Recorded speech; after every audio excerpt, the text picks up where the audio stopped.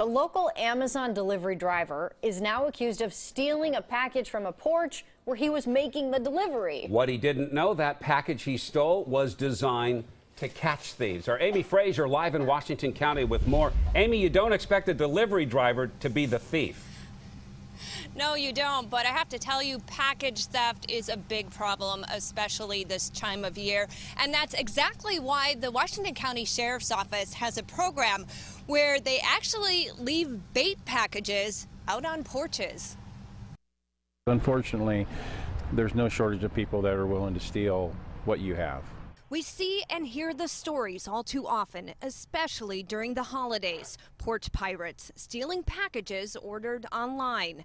For less than a month, 29-year-old Perez Johnson of Portland has been delivering for Amazon, according to the company. On Sunday night, deputies delivered Johnson to jail. The odd thing about this case is that he was actually authorized to deliver packages for Amazon. While making a delivery at a home in Aloha, deputies say Johnson grabbed a package that was on the porch, only it was a bait package equipped with a sensor and GPS. Deputies got an alert and tracked the stolen package to a car in the area. Investigators say Johnson admitted to taking the bait package from the porch. They're all around the area, they're all around Washington County, and the whole idea of it is you never know which package you may decide to steal may be the one that has a tracking device, and we will come and arrest you and bring you to jail. To avoid falling prey to porch pirates, deputies say track your package and plan to be home, or have packages shipped so a signature is required.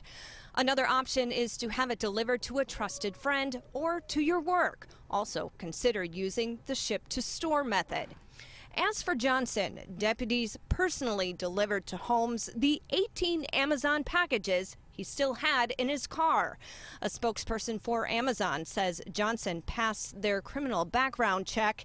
He's now facing a theft charge and is no longer delivering for the company. And Johnson is scheduled to face a judge on December 20th. Reporting live in Washington County, Amy Frazier, KOIN 6 News.